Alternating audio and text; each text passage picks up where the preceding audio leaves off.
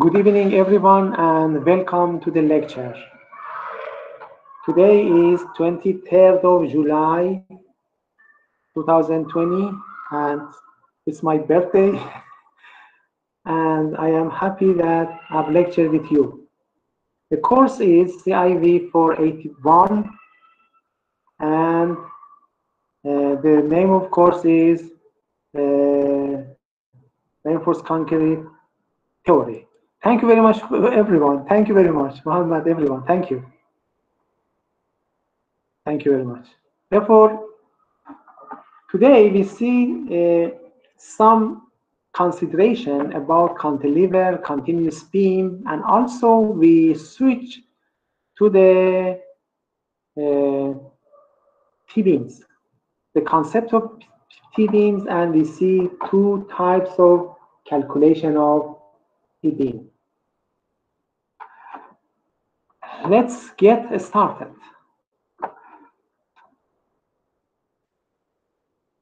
So the cover page, this is the cover page that you saw that. Now in the next slide, we see the topics of the lecture of today. We will review the conditions and some technical specification for cantilever and continuous beams. For example, when you had simple support beam, it was clear at the middle span, the reinforcement was at the bottom of the section. But cantilever is inverse, because you see that we have negative moment at support, not positive moment. For continuous beam, we have positive moments at the mid spans and negative moments at supports. Therefore, the location of the reinforcement at the mid span is bottom, but at the support is at top. We will review them. And then we see the concepts and method of design that we use, this ultimate strength design for designing T-beams. And we see some examples for calculation of T-beams. And then we see two methods for that. One method that is, I think, is modern method. The other is the traditional method that, for example, years ago, everyone used that. And now some of people use that as well. And just know that some people.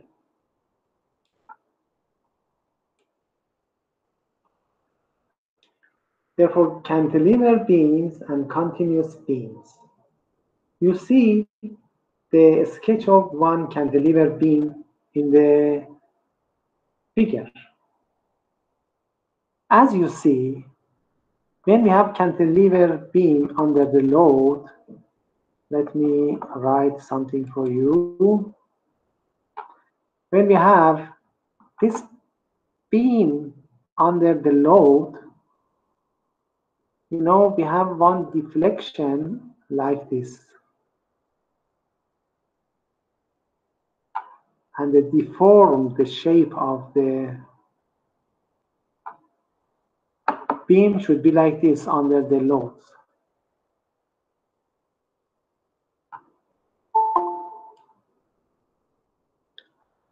What happened? You see the cracks.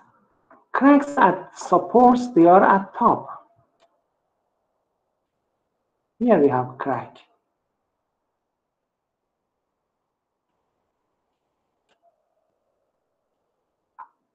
When we have crack, we should put reinforcement steel bars to cover that. Let me show you with another color. For example, blue. For reinforcing that, we use reinforcement here at top. This is the reinforcement. Why? Because at this zone, we have tension in the concrete and we have tension cracks, and we cover the tension cracks by putting steel bars. Therefore, don't forget steel bars in the cantilever at supports, they are at top. And here doesn't need any more, some of them, because bottom never, you need doesn't any reinforcement there. But you remember that for simple support beam, if we had, for this case, you saw that under the load that we have deformation like this, deformed shape of a steel beam. And we have crack here.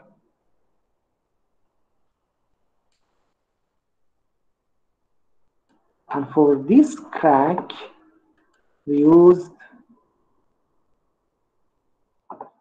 reinforcement. Therefore, we put reinforcement here, bottom, for the mid span.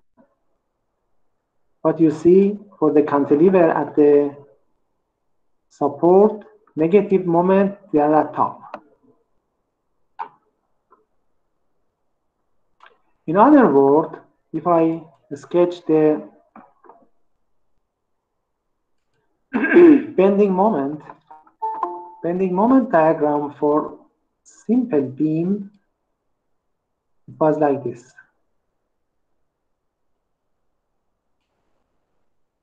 And we had maximum moment at the mid span. But in cantilever, if this is cantilever here, you know that the moment is like this here.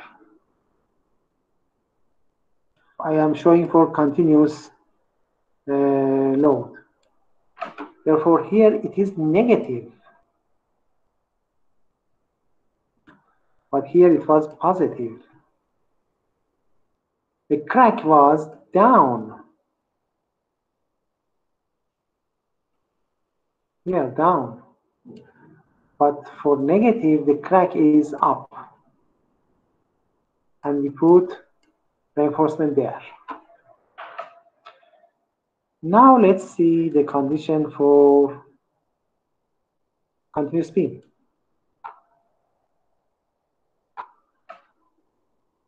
If you have continuous beam, you will see that it shows inverse the moment, but doesn't matter. For design, it's better we show positive moment down. Why? Because it's parallel to the deformed shape of the beam. If you put moment positive down and negative top, like this, and put here positive, is better than this one. Why? In some strength of material book, they put like this. But for design, it's better you put positive down, negative above the axis that we have. If this is axis, it's better. Why? Because positive moment is toward down, is like the deformation shape of the beam is better. And you have one feeling. When the beam has deformation downward, it means that for you moment should be positive. If upward, negative. And these curvatures, downward, upward, you can have a feeling about the cracks.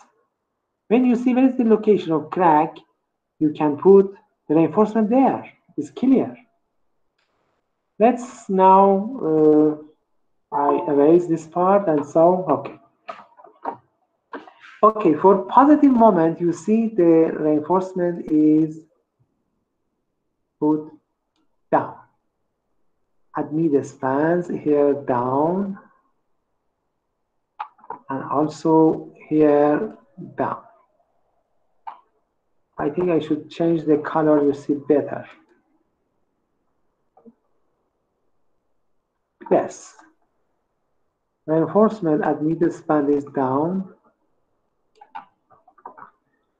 Here is down. And here is down. For these positive moments.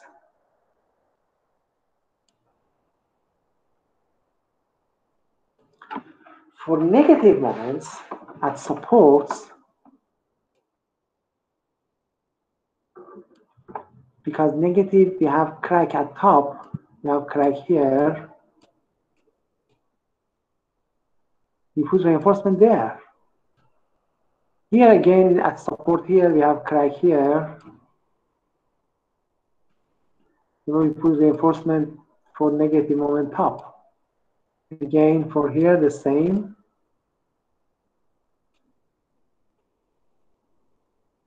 And put at top. For negative moment we put at top.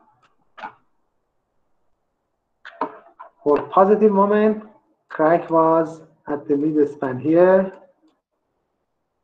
We put reinforcement instead of the neglected concrete and cracked concrete. We put here and here.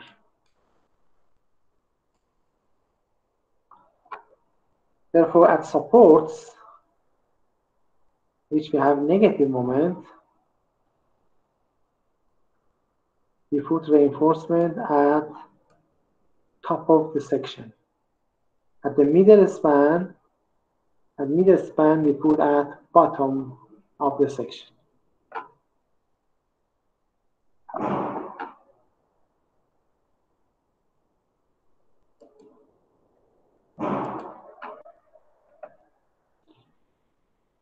Okay, we start chapter 5.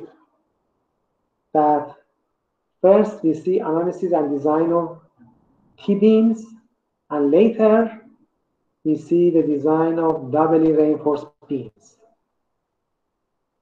First, T-beams. What is T-beam? What is the difference between T-beam and rectangular section beam? Reinforced concrete floor systems, slabs, normally consist of slabs and beams that are placed monolithically. When they cast the concrete, they fabricate the beam and slab together in the same time. Therefore, they will get solid together, they work later together. As a result, the two parts, it means the beams, rectangular beams, and also the slabs, act together to resist the applied loads on them. In effect, the beams have extra widths and their tops called flanges, and the resulting T-shaped beam are called T-beam. The part of T-beam below the slab is referred as a web or stem. The beam may be L-shaped if the stem is at the end of the slab. Imagine that you have one beam here, one slab here, another beam, slab, beam, slab, beam, and the slab. You imagine that we have such a ceiling. Okay, we stated that the beam and the slab work together. For example, part of a slab from here works together with this beam.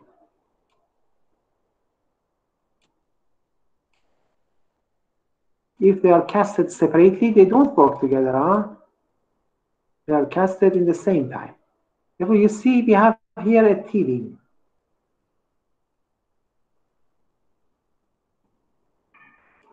This is like a T. When the beam is at the corner, part of the slab work with that.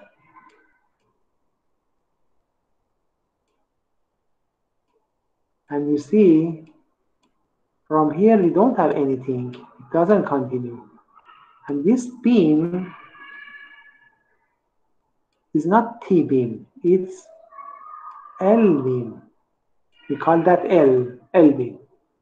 Therefore, if the beam is at the ends, they are L-beam. This is L as well.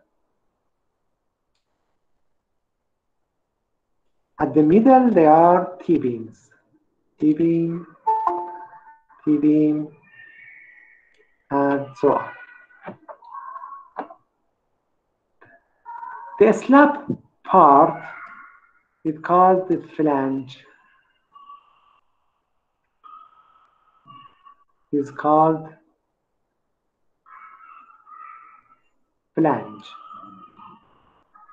This part. But under the slab, this part is called web or stem. Therefore, a T-beam has flange. This part is flange.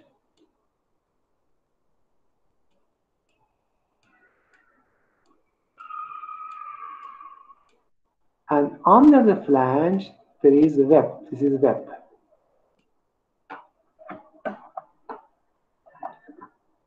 Now let's see how to design and how we consider the width of that and etc.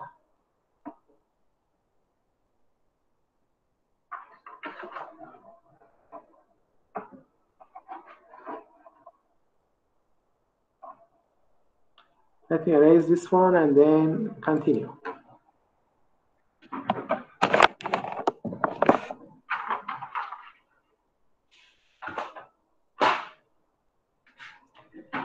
Yes.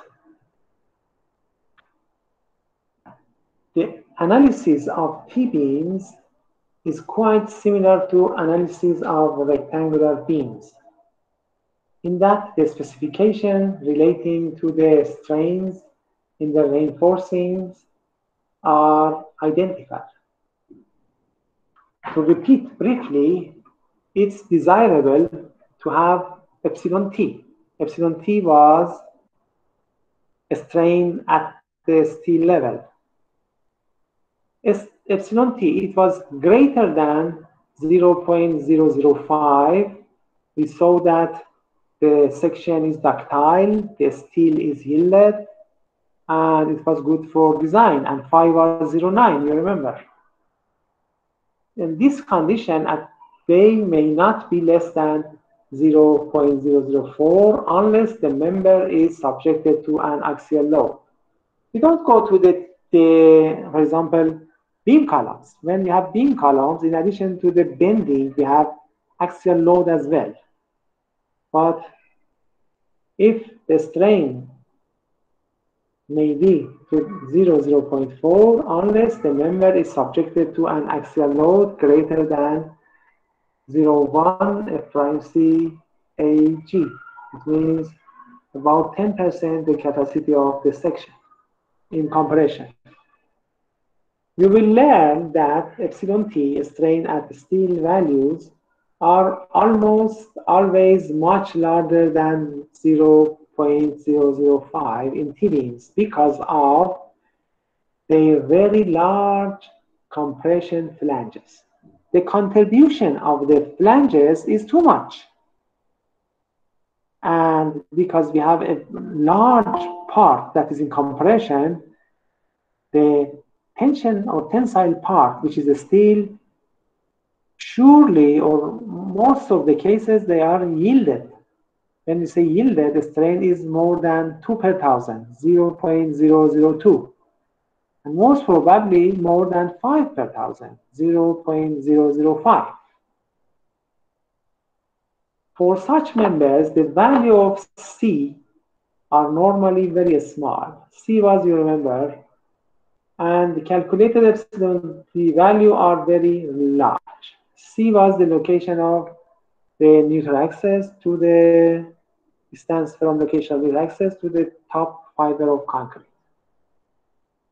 The neutral axis for T-beams can fall either in flange or in web. Therefore, when we design T-beams, we should consider two different conditions, and we should check them. First, we assume at, for example, web, and check, is it right or not? If not, we should start again to design by considering neutral axis at flange. That's a question of trial and error. Depending on the properties of slabs and stems, depends on the primacy, the sizes of the slab and web and the amount of steel. If it falls in the flange and it almost does for positive moment, the rectangular beam formula apply. It's very important. If the neutral axis falls at flange,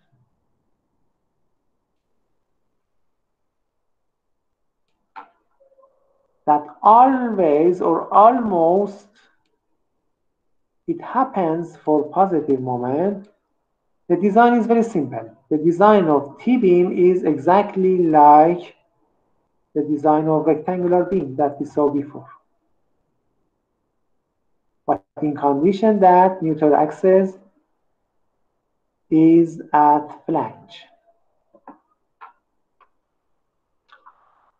The concrete below the neutral axis is assumed to be cracked, and we neglect the cracked concrete, you know that.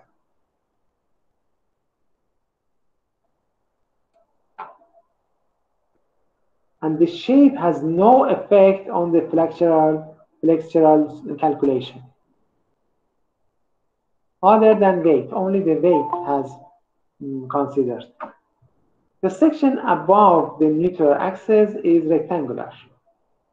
If the neutral axis is below the flange, second case is the neutral axis is below the flange.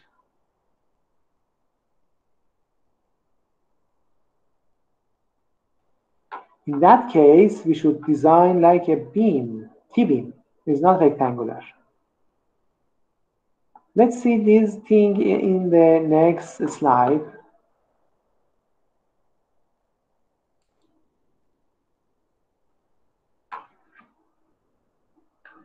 In this slide at top, you see that how a T-beam is performed, partially in the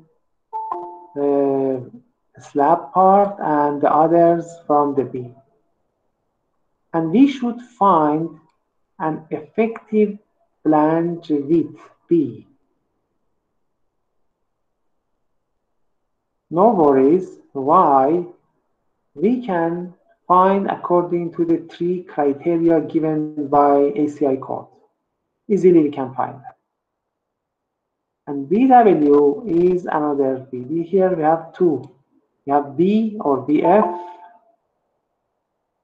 and we have BW or width of web. Okay, case one. If the location of neutral axis is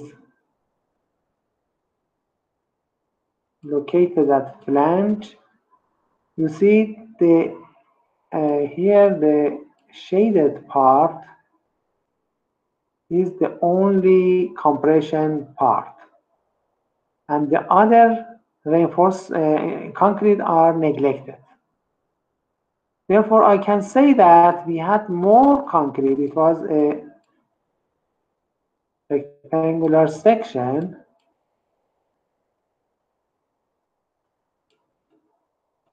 and we neglected this tension concrete. It means that if it is T-beam, the tension concrete is neglected. If it's rectangular beam, again it's neglected. Therefore, the design are the same. Therefore, we can say we have a beam with the width of B. Don't forget B, not BW. We consider that we have a full rectangular section. Why? Because in the T-beam or in rectangular beam, just we consider concrete in the compression zone. The others are neglected. And we have reinforcement here. Here or distributed, doesn't matter, they are the same. The distance from neutral axis, the effect are the same against the flexural or bending moment. But there is another possibility that the location of neutral axis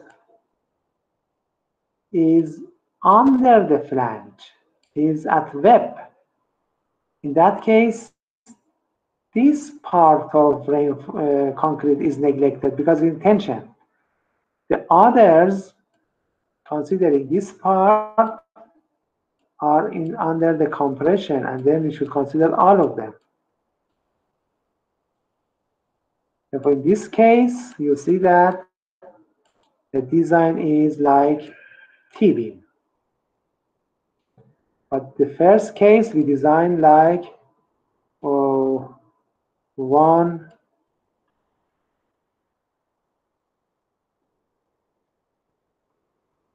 rectangular section. Just we had tension here, compression here.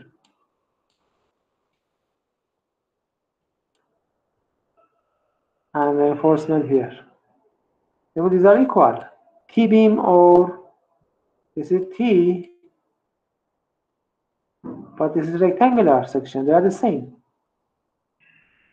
But don't forget, the width of beam is B, not BW.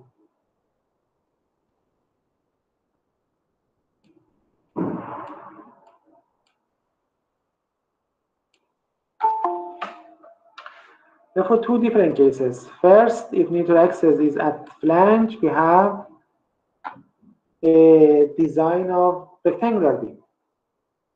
But case two, if location of neutral axis is under the flange, is at the web, we should design like a T-beam. Both of these cases are for positive moment. Don't forget, for negative moment, we see later. Both of them are for M positive moment.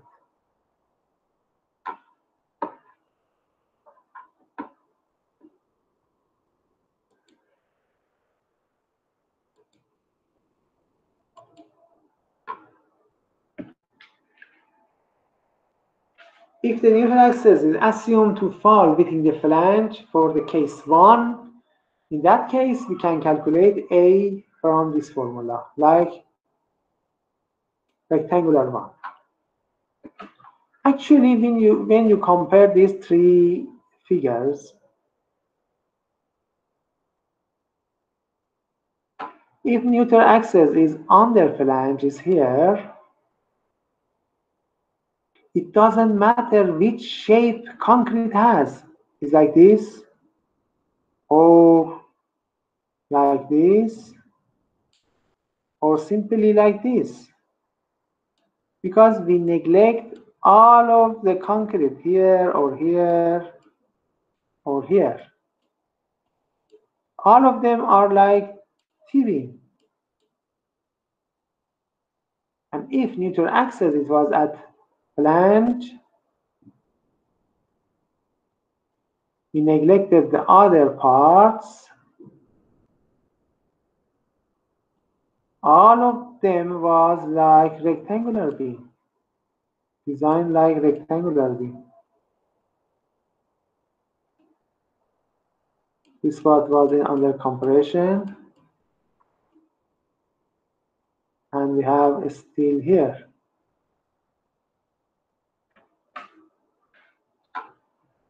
Now let's see the analysis of the TD.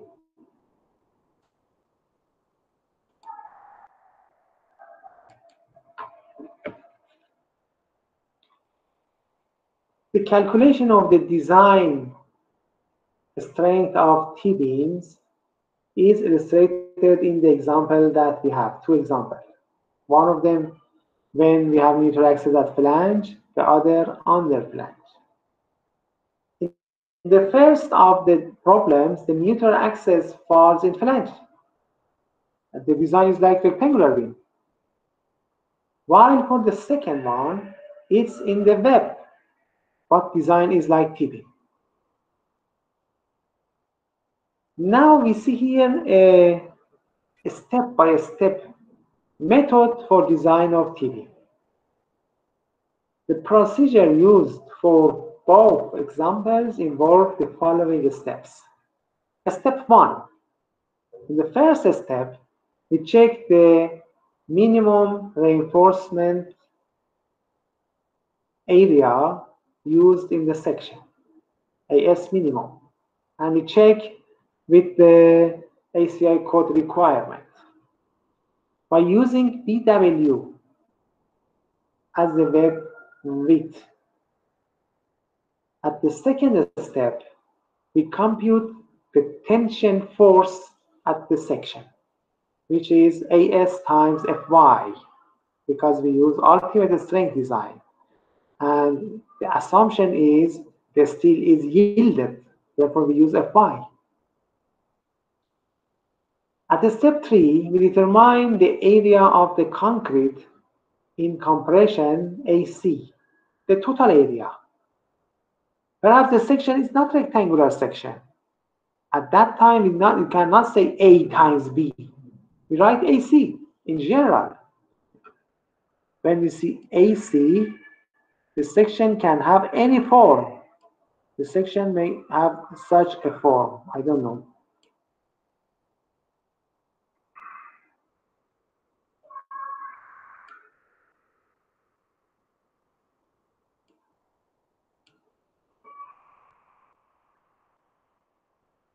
In this case, if neutral axes are here, the total area is AC.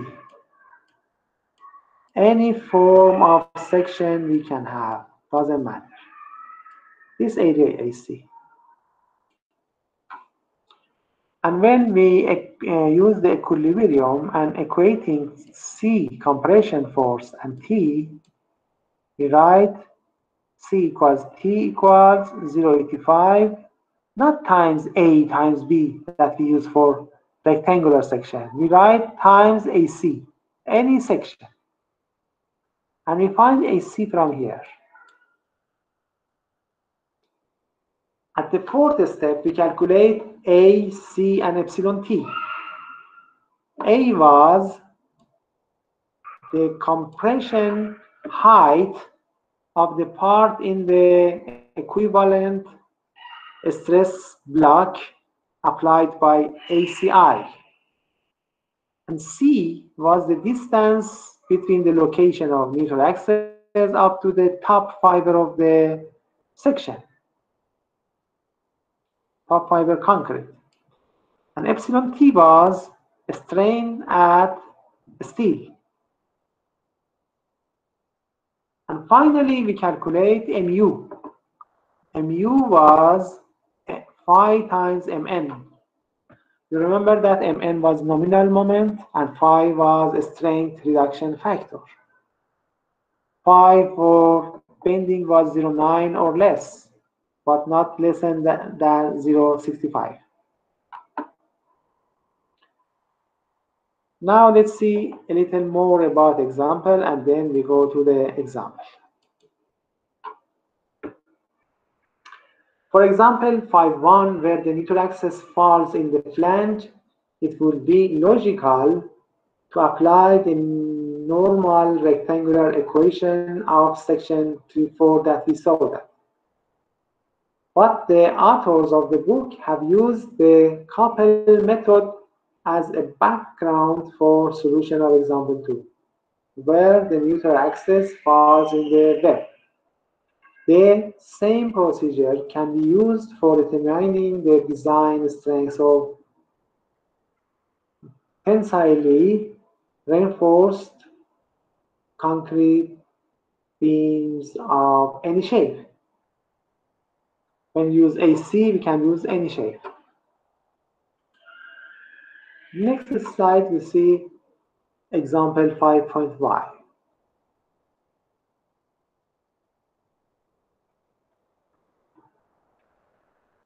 In this example, we should determine the design strength of the T-beam shown in the figure, while f prime c is given equal to 4,000 psi, and Fy is equal to 60,000 psi. The beam has a width is a span of 30 feet and is cast integrally with the floor slab. It means that we have T-beam. We don't have a slab and rectangular beam. That is 4-inch thickness. The thickness of a slab is given 4-inch. Therefore, this 4-inch is the height of flange for the T-beam. They are equal. The clear distance between webs if you consider two adjacent beams, this is 50 inches.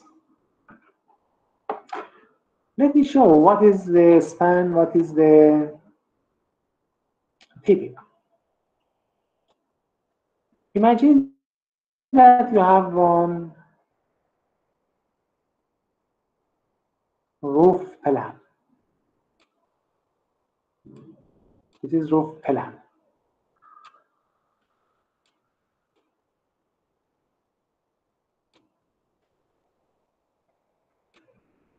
If you have one beam here, T-beam, one here, and one here, let me use another color.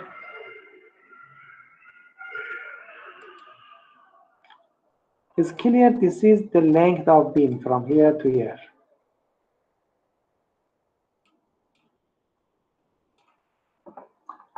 It's written the span, 30 feet span. Therefore, L is a span length, 30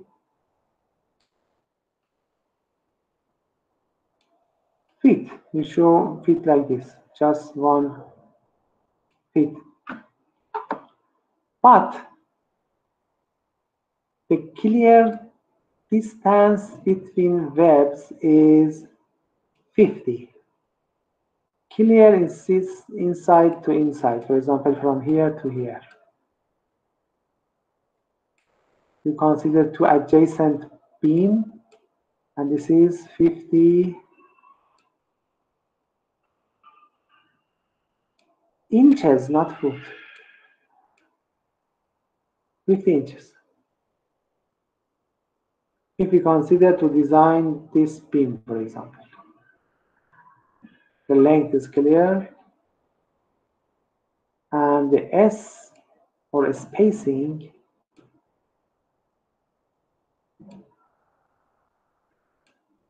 equals 50 inches. Why we need them? We need to calculate B.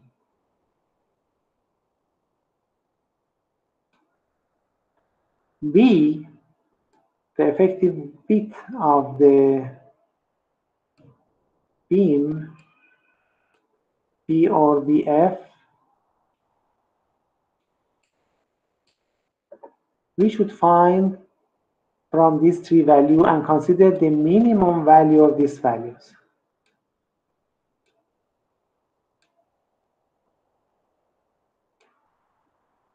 which one is mean? The first one should be less or equal to 16 times HF, 16 times the height of the flange, plus BW. If you apply the value, you will find 74 inches.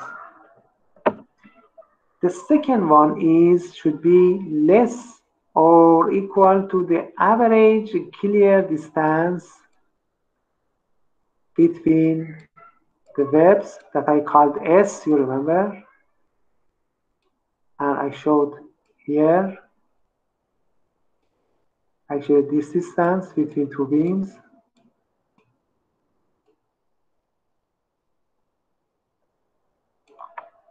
Plus BW, the width of the web. Therefore, we apply the values and you find 60 inches. Third criteria, B should be less than a span or a span length divided by 4. The span length was 30 feet. 30 feet divided by 4 is 7.5 feet. Multiplied by 12 give us 90 inches. Now we should compare these three items.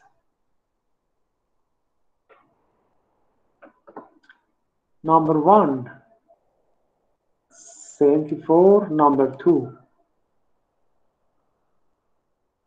60, and number 3, 90 inches. Which one?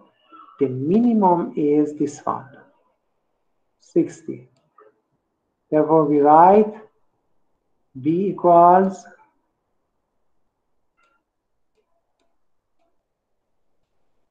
60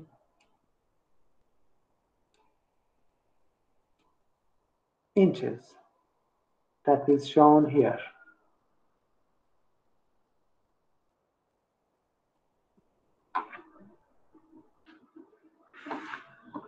D, the distance between the centroid of the steel bars to the top extreme fiber.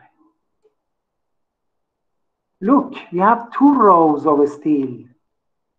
This distance should be at the centroid of them, at the middle of them. Not here, not here. Passing from the middle of them. Then we have D, 24. We have HF, the height of flange 4 inches, which is equals to the slab thickness, and B, 60 inches, and we go to see the design.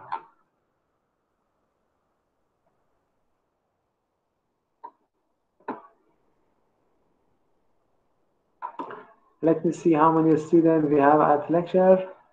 39 students we have.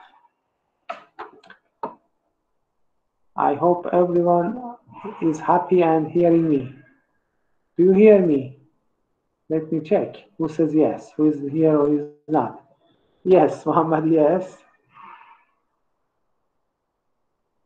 Yes, yes, yes. Okay. I am very happy that you are carefully listen to the lecture. Yes, yes. Salem, yes, Saeed, Yusuf, Muhammad, etc. Okay.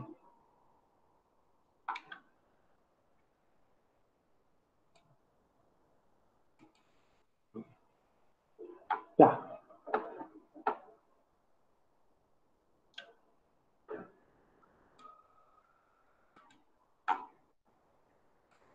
In next slide, first we check the minimum area for steel bars, AS minimum. You remember that we had AS equals rho min times VW times D. We apply the values, we have this one. But we had another condition.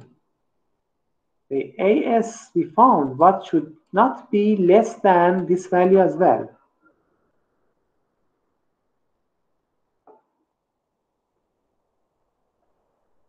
Here, this is lesser than this one.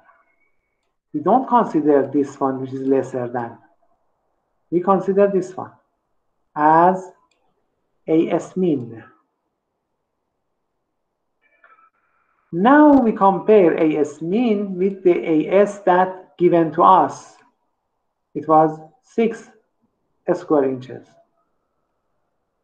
Therefore, AS mean is lesser than AS. That's okay. We check the minimum area or minimum reinforcement areas.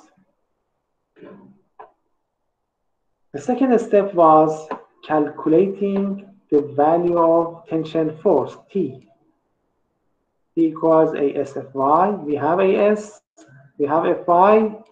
It was given to PSI. We converted to KSI divided by 1000. And the result is in kips. Because here we have kips per square inches. At the third step, we calculate AC. AC is the total area of concrete under compression. For equating, you remember T equals C.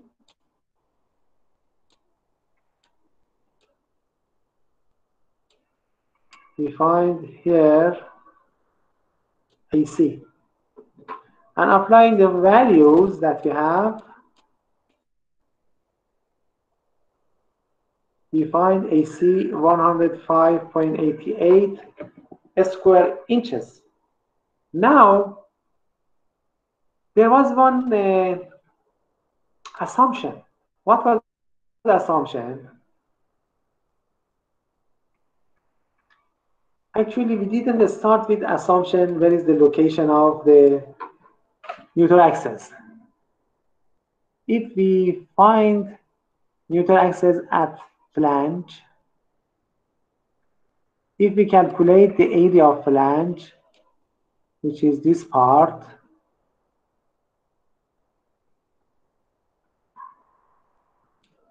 and you see that area of flange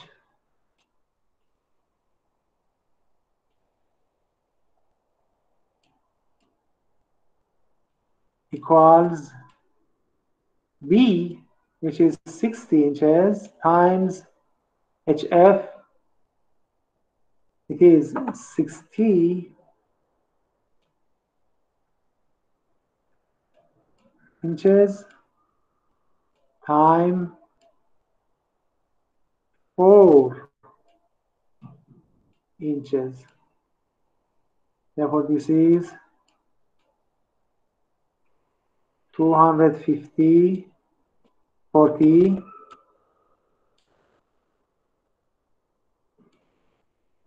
square inches.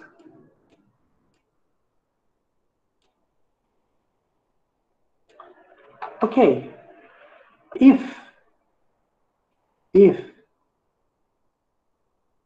AC that we calculated, the area under compression is greater than AF,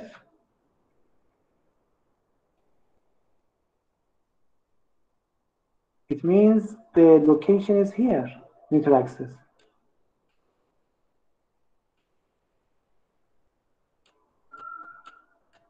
Why, in addition to the area under flange, we have another part here? If it was less than 250, the neutral axis was located at flange, but now it is located at web.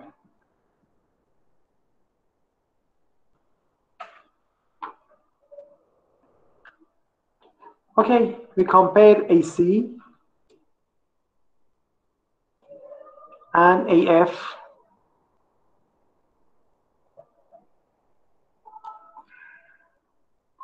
AC is less than AF. It means that the compression block is in flange. Let me see. previous slide. Therefore, we don't have AC greater than AF. Therefore, neutral axis is not here. Is less than. AC is less than AF. This is 105, this is 240.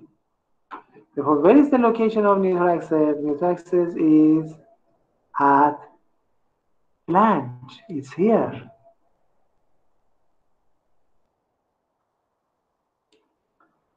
The compression zone is over the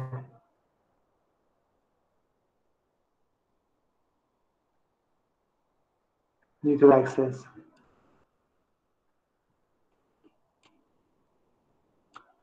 Why? Because AC was less than AF. Now you remember that I said we neglect the tensile concrete. Doesn't matter if the shape is like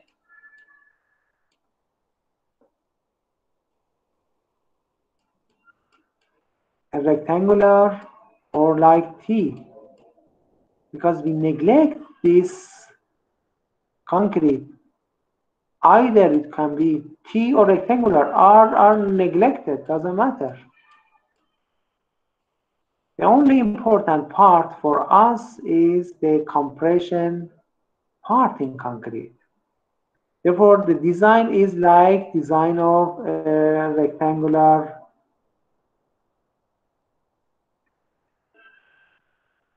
beam like this. The neutral axis is here. We have compression just here. And don't forget this is B.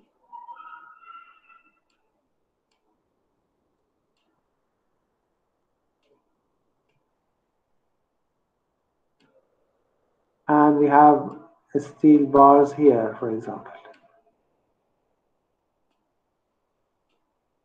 The design is like a rectangular beam. It's easy.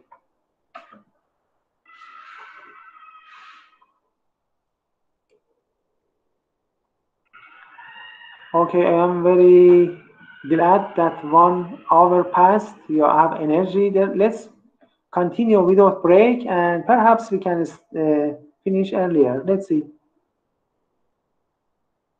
Because we have summer school and the semester is very short, and I'm afraid we cannot finish all the syllabuses in this short semester. Therefore, I apologize you without break. I continue. It's good for you, for your future, I think. You will be proud, inshallah, when you know everything. Therefore, let's go and design like a rectangular beam. We saw this part. I am erasing this part. Therefore, when we compared AC and AF, we saw that AC is less than AF. We understood that location of neutral axis or the compression stress block is in flange. A is less than 4 inches. Therefore, the design is like rectangular design. Rectangular section. We calculate the height of stress block, the location, the distance between location of neutral axis and top extreme fiber of concrete, and also strain at steel. We had this formula for rectangular section. We apply that. No, before applying, this is AC.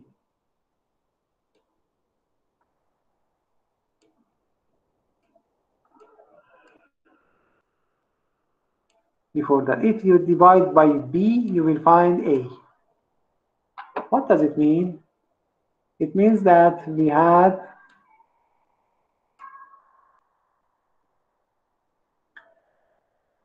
this section as rectangular section. we said that this is the compression zone. The area of this part, the shaded one, the area is AC. The height is A.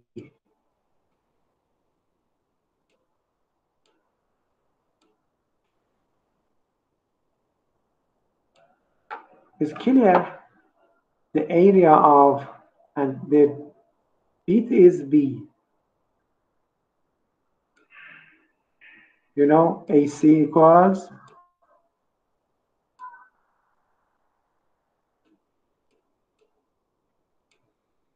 A times B.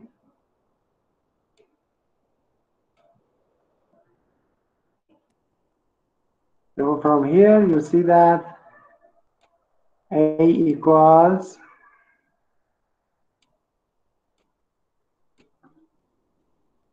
AC over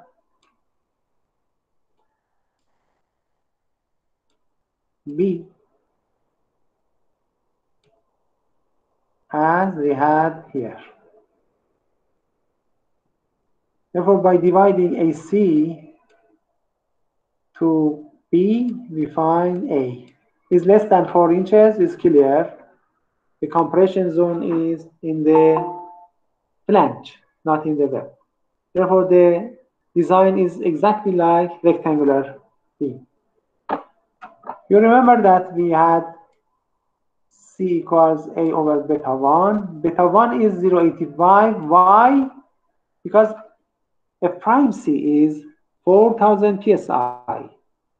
And it could be even less than that for 0.85. If it was greater than 4,000, beta 1 was not 0.85. We should calculate from the graph or formula. You remember? And pay attention to the exam, please. Last exam, final exam, I gave a prime C more than 4,000, and some student made mistake, put a beta 1 0.85. No. And more than half of the students, they did the right, correct one, and found beta 1 which was less than 0.85. And we calculate epsilon t. Epsilon t from the formula that we had from the similarity of triangles in the strain profile. We saw this one for rectangular, for every section, the same we found. We apply the values B and C and A, C, and we find a values about 31 per thousand is much greater than 5 per thousand. It means that the section is ductile, the steel is yielded, much is very far from even the starting of the building, and therefore phi is 0.9. Pay attention, if you make mistake in beta 1, the epsilon 1 may be changed, and then this value may be changed, and phi may be changed. Be careful in the exam. Careful for beta 1. Beta 1 is 0.85 if F prime C is 4,000 psi. If it's greater than 4,000 psi, you should calculate. And finally, we calculate MU. MU, ultimate design resisting moment, was equals phi times Mn. Phi was the strength reduction factor. We found 0.9, and Mn represents the nominal moment, nominal resisting moment.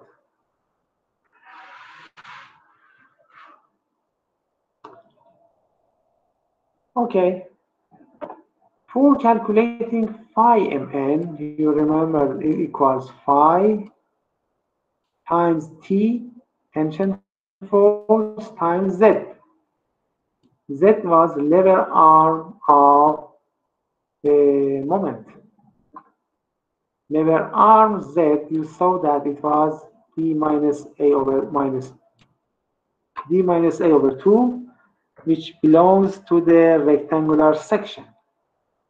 We apply the value of dA, we find Z value. Applying the formula of phi mn, we find the ultimate resisting moment, some value in inch kips. We divide inch by 12, we find feet. Therefore, we find 624.2 foot kips. This is the final answer. In this example, you notice that the location of neutral axis was at flange. But in next example, we see that the location of neutral axis is not at flange, it's at web. Therefore, design of that one is not like rectangular section, it's like tipping.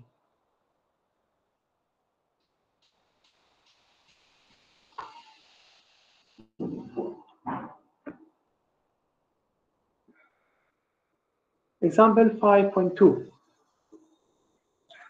Compute the design strength for the T-beam shown in the figure, considering a prime C 4000 psi and Fy 60,000 psi. You see in this example, the effective bit is given. If it's not given, you should calculate according to three criteria given by ACI code. It's given here. D is given from the centroid of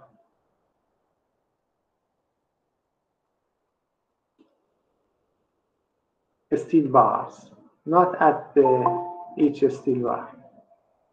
And HF is given 4 inches. And you see AC is the area of the flange is 30 times 4 is 120 square inches. This is AC. If this is AF, AF is 120 square inches.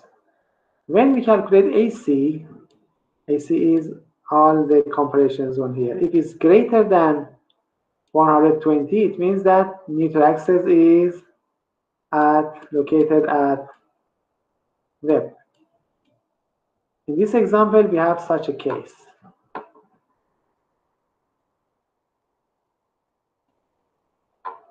Now let's see the solution.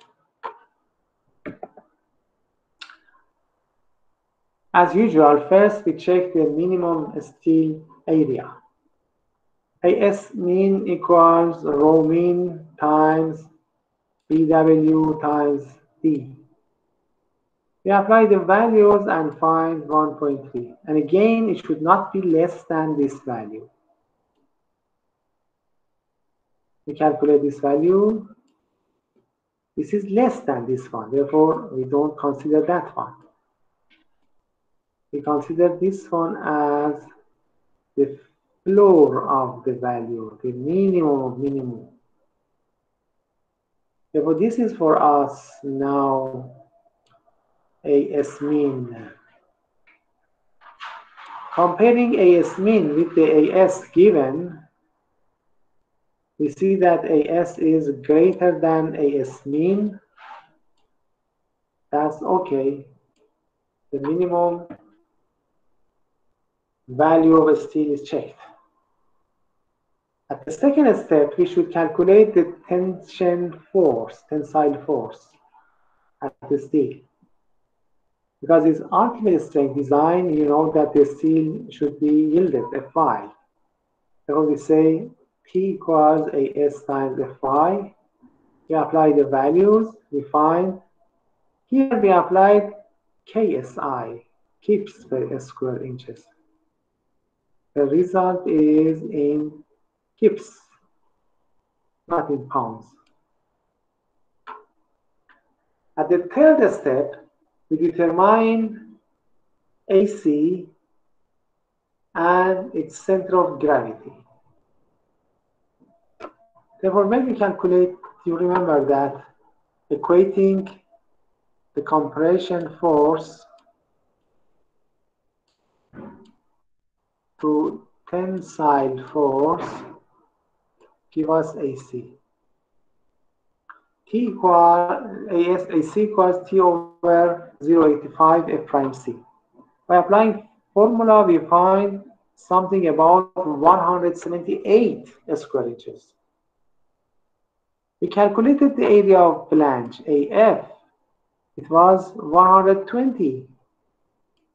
Therefore, AC is greater than flange area.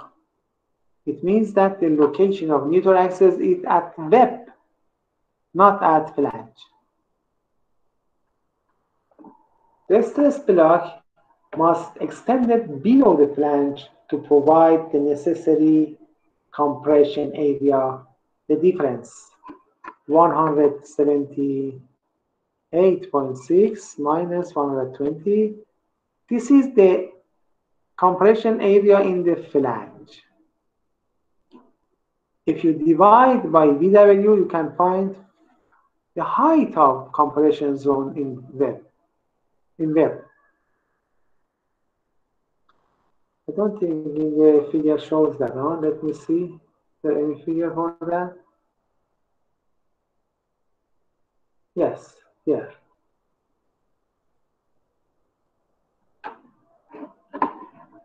You saw this was AF.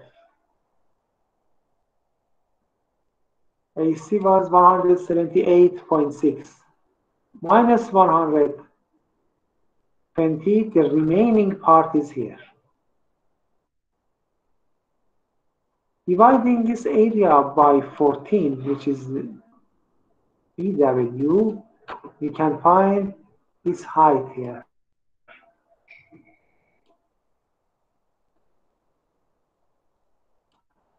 Which is area under compression at web divided by BW, we find 4.19. You see that the A is from here to here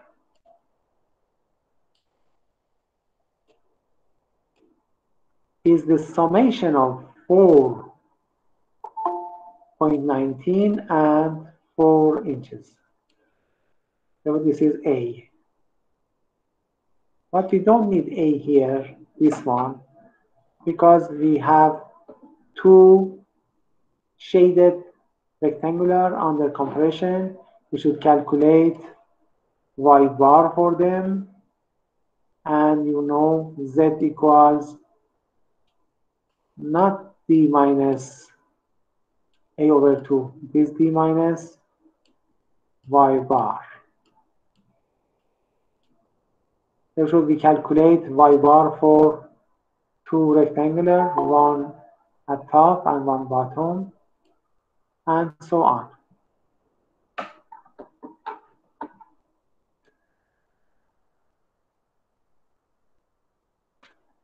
Let's get back to the solution.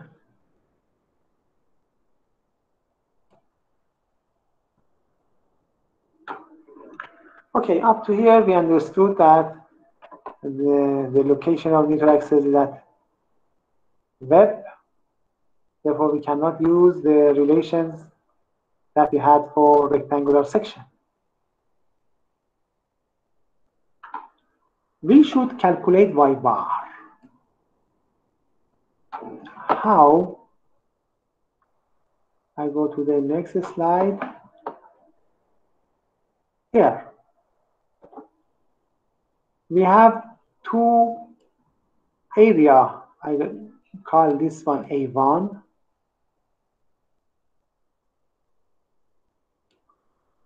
and this one as A2.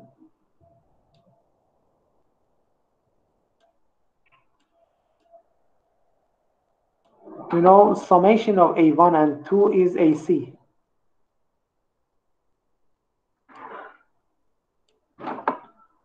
Okay, A1 has one centroid at the middle, which descends to top. I call that Y1.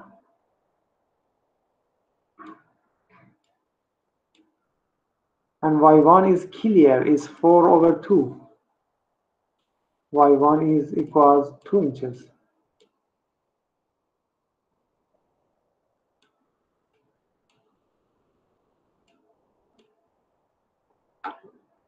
Center of gravity of the second one is at the middle of the bottom triangle.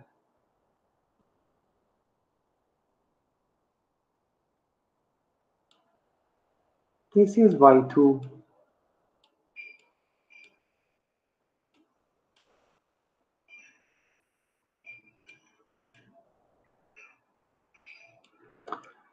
Y2 equals this 4 plus half of this value. Therefore, Y2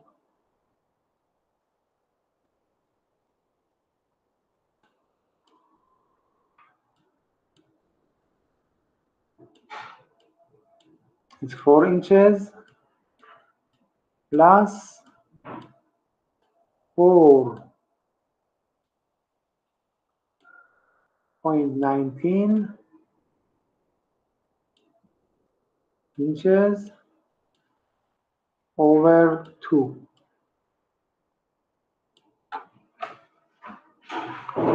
Everything is clear. Therefore, we can calculate Y bar.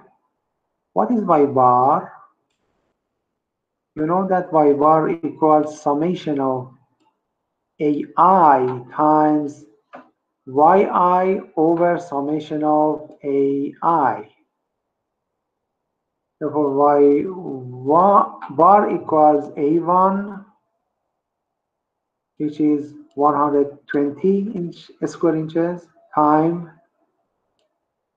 Y1, which is 2 inches, plus A2,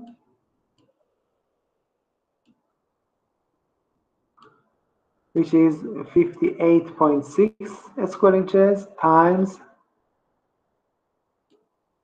Y2, that we calculated here. This is Y2,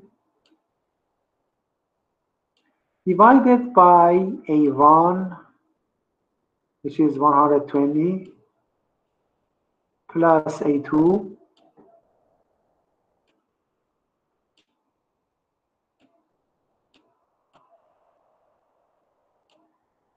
which is 58.6, and totally this was, you remember, this is AC, the summation. So from here we calculate Y bar. Y bar, if there is center of gravity of both triangles here, Y bar is from here to top. This is Y bar. Therefore, we have calculated Y bar as well.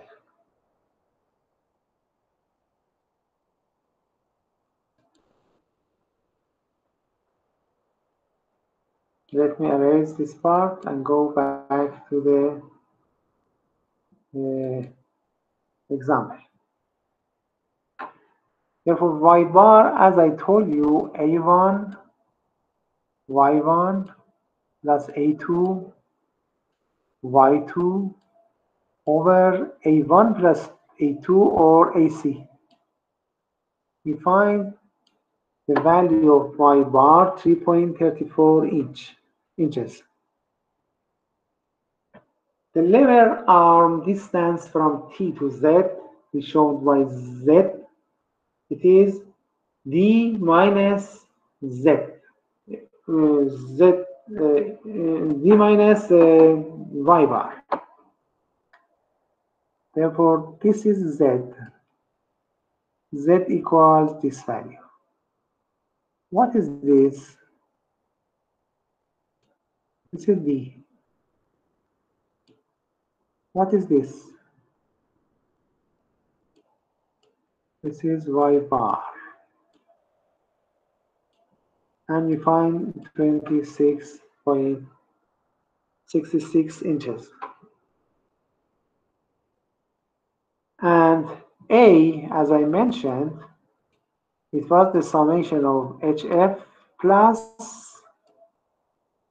the height of compression zone in web. It is 8.919 inches. From here we calculate C. Luckily, beta 1 was 4000 psi. Directly we have beta 1 0.85. If it was greater than 4000, we should calculate beta 1 which was less than 0.85. And we find the value of C. We apply in the epsilon T, and we find epsilon T which is stress at the steel level, and it's something about 6 per 1000, which is greater than 5 per 1000. Therefore, it means the section is ductile, and phi equals 0.9. Now we have phi Tz, we can calculate mu. Ultimate strength design, which equals phi times Mn. Phi strength reduction factor, we calculated it was 0.9. And we calculated T and Z. Applying the value, we will find the value in inch kips. We divide inch by 12, we find the result in foot kips. And this is the end of calculation of a T-beam. We saw two examples, two T-beam examples. The first one, apparent it was like a T-beam, but the behavior was like rectangular beam. Because the neutral axis, it was at flange. We neglected the tensile concrete, and design was exactly like rectangular beam. We did that. The second one, the location of neutral axis was at web. Therefore, it's a real T-beam, and the behavior is like T-beam as well. Therefore, what was the difference? The difference is that Z is different. We should find the center of gravity of two parts of the flange and web under compression, and we apply in the mu, ultimate resisting moment, or ultimate strength moment. We did that. Now, before going to next part, let me see what time is it. It's 6:26. We have a little more to continue the lecture.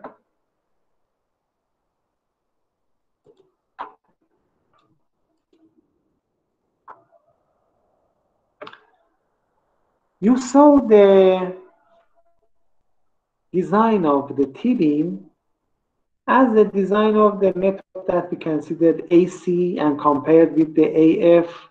It was a very good method that we can apply for any type of section, not only T, any type. But there is a traditional method that some engineers knows only the second method. They didn't know that method that we saw. Or they prefer, I don't know, or they used to use this one. Let's see what is this method. That a lot of books talk about this method. The preceding section presented a very important method of analyzing reinforced concrete beams. It's a general method that is applied to tensilely reinforced beams of any cross section, any type. Trapezoid, I don't know, rectangular, T-beam, L-beam, any type. T-beams are so very common. However, that may designer prefer another method that is specifically designed for T-beam. I told you, I know that as a traditional method for calculating T-beam. If I didn't teach you, if I was engineer and stopped there, never I saw this method. Because in book 40 years ago, there was not such a method. Just we started with this method that we see here. And a lot of books, if you search, they are directly this method. But that method was more interesting, amazing. You can apply for any type of section. But the second one is only for T-beams. First, the value of A is determined as previously described in this chapter. Should it be less than the flange thickness, if A is less than HF, we will have a rectangular beam. As we discussed, you saw that. And the rectangular beam formulas will apply. In the first example, it was rectangular beam. If its A is greater than the flange thickness, HF, as was the case for the example 2 that we saw, the special method to be described here will be very useful.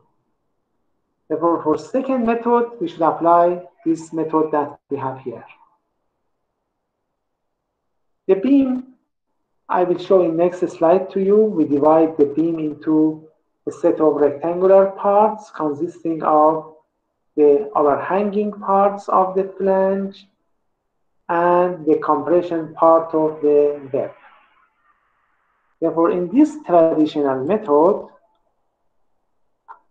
as you see in the monitor, we divide the T-beam, is shown at figure A, by two parts, equals part B is just flange at the middle and the web under compression, and plus the figure part C that you see just two wings of the phalanges. And total, these two parts give us equivalency to the T-beam that we have. Okay, what we can do?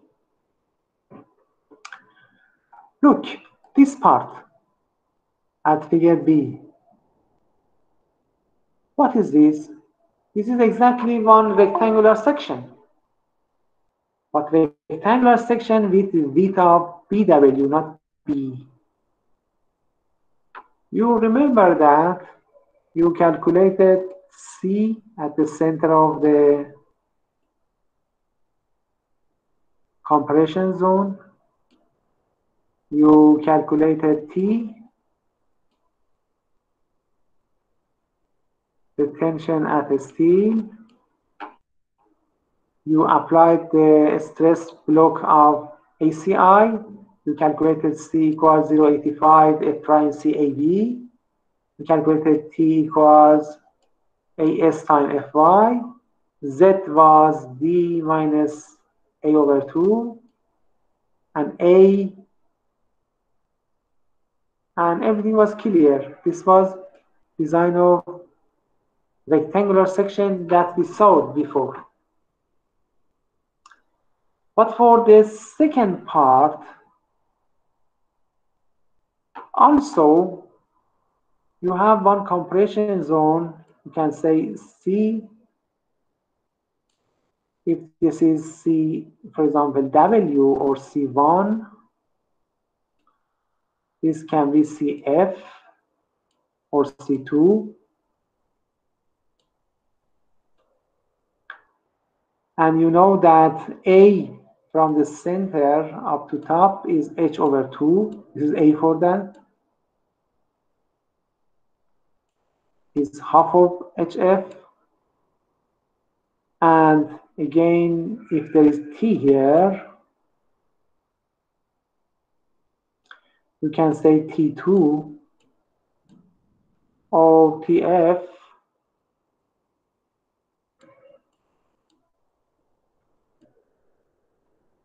And this was T1 or TW. But when you divide this one, you divide the total AS in two parts. You say AS equals AS1 or SW plus AS2 or ASF. Don't forget this one. AS equals AS1 or SW plus ASF or AS2. And we write the equations.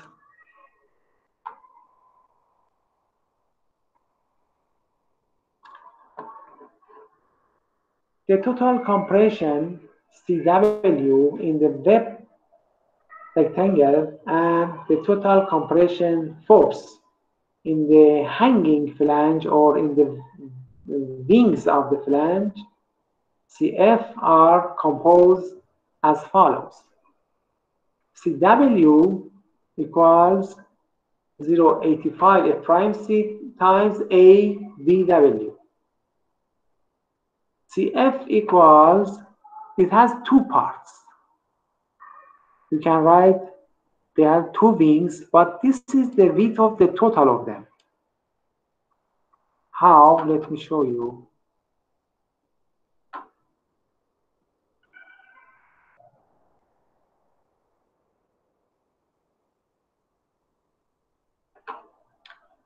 Look, here is B over 2 minus BW over 2. Here also is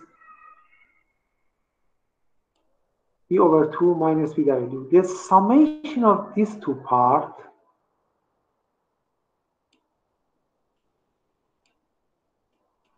which give us the summation of the compression concrete here and here. You see B over 2 plus B over 2 is B. Minus BW over 2 minus B over W2 is BW.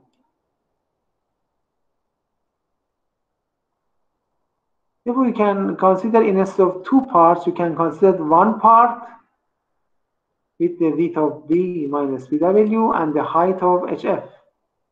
That's all. Therefore, when you calculate, when you write CF, you consider this area of two of them.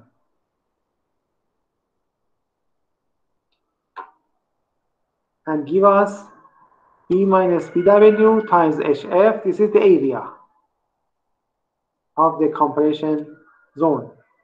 Times 0.85 F prime C, which is intensity of stress at the equivalent block, stress block of ACI. We write CF.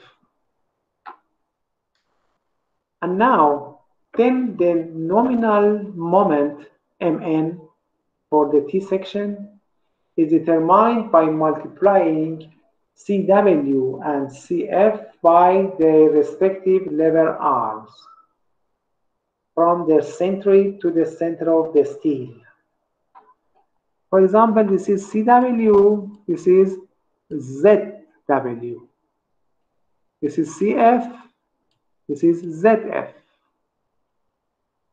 This was rectangular D minus A over 2. They were fixed rectangular D minus H over F over 2.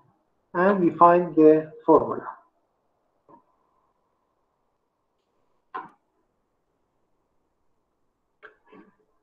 Okay, let me see. I think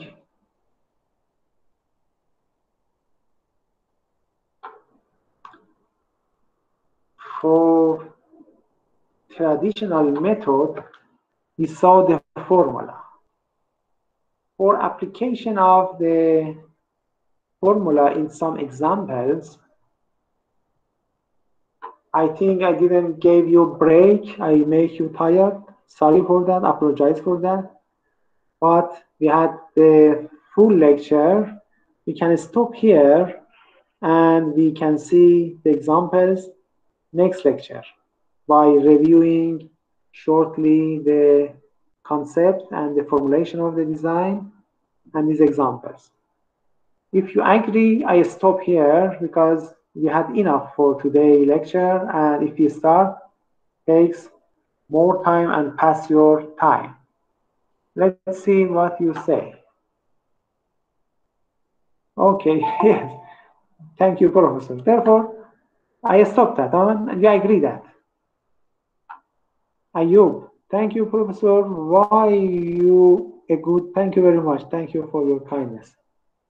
Everyone say thank you, Professor. Therefore, it means that you are happy that I stop here. Okay, thank you very much. If you have any question, ask me. If not, please prepare yourself. You know that next week we have one lecture, one exam. Next Tuesday we have lecture, and next Thursday we have exam. You are welcome. Okay, please write your name, surname here, and in use them as well. And go, please fill the feedback questionnaire. That's a good record for your attendance. Thank you very much. Thank you. Therefore, I stop the recording in Google Meet. And if you don't have any question, I wish you good luck.